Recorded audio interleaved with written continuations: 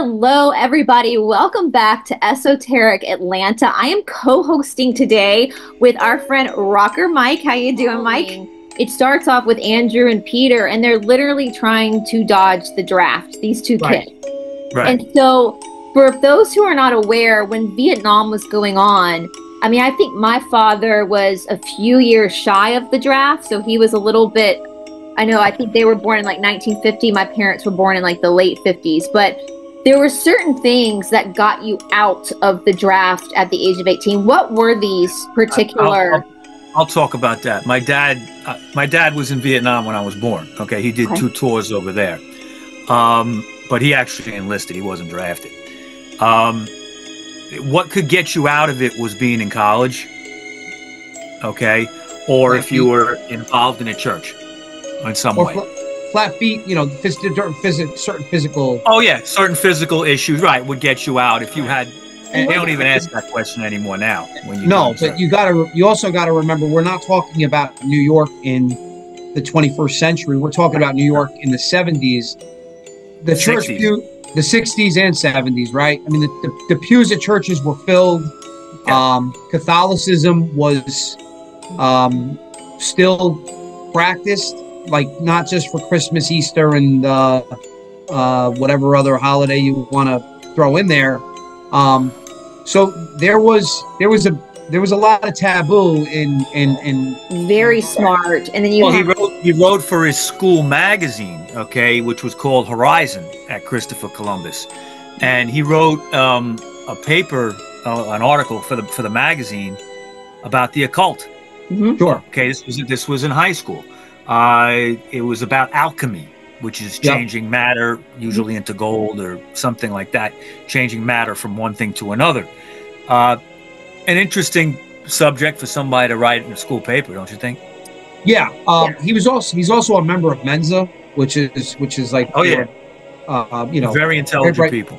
Right. And the Orthodox is Eastern, okay, which means it's Byzantine, Greek Orthodox is Eastern. Ethiopian Coptic, Egyptian Coptic, Russian Orthodox, they all fall under these categories of the Eastern, Orthodox, or you could, the word it says Slavonic, which is interesting because I think Pratsky was Ukrainian or something, wasn't he? Yeah, something like that. The most important piece, though, is that the bishops that were made bishops in the Eastern Orthodox faith and the Roman Catholic faith all share the same lineage, going all the way back to St. Peter. Yeah, like this was called the Orthodox Catholic Church in exile, Slavonic Orthodox Catholic Church in exile. There's things in that book that, fill holes that are in the Bible, okay? If you read the Old Testament, it'll tell you, about Noah and all that, and it mentions fallen angels, and it mentions the Nephilim and who they were selling a lot of rare books. The reason why this matters, I think, in the world of David Berkowitz and the Son of Sam cult and other cults around that time period is it appears that there were, to kind of use I guess like a New York term, there were the street guys who were like the Berkowitz types, the car types, and then there was the more upper echelon, The thing is, they were the ones that were really purchasing these books, and the ones that had the money to fund these types of operations. It's all the way west on the Hudson River. For people who have not been to New York, when you go into Manhattan, you have 2 rivers. You have the Hudson and you have the East River. The East River is that's like kind of like the 95 section, I guess you would say, right? To get to, you go to FDR Drive, whatever. The Hudson Rivers, you got the Head Hunt, you got the West Side Highway. The Hudson River, for people who don't know, separates New York and New Jersey. Okay? Right. So the East River separates Manhattan from the rest Queens. of Brooklyn, Queens, and Long Island on the far end. Sure. And even the Bronx too, at the top of the East River. They call it the Harlem River right there, but it's all the same thing. Right. And also, it makes no sense for him to move there geographically with his job. It's definitely some weird connections there. Yeah, the process church is the final judgment freaks me out. I'm not gonna lie, they freak me out. There's just something very sinister. Yeah, you got to change their reaction, but you also have to put it in their face, right here.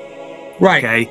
Yeah. And what we've seen over the last 4 or 5 years in the world, and particularly in this country, without getting too specific, we all know what we're talking about. I think is obviously there's evil, and obviously it's in your face. Pelham Bay Park was really the epicenter, the early epicenter of the Son of Sam cult.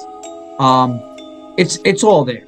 Yeah. He was also affiliated with that book up in Hudson, New York, right, Chris? Right. Yes. Okay. And it was an esoteric bookstore. Yeah, there was a rare bookshop in Hastings near Untermeyer.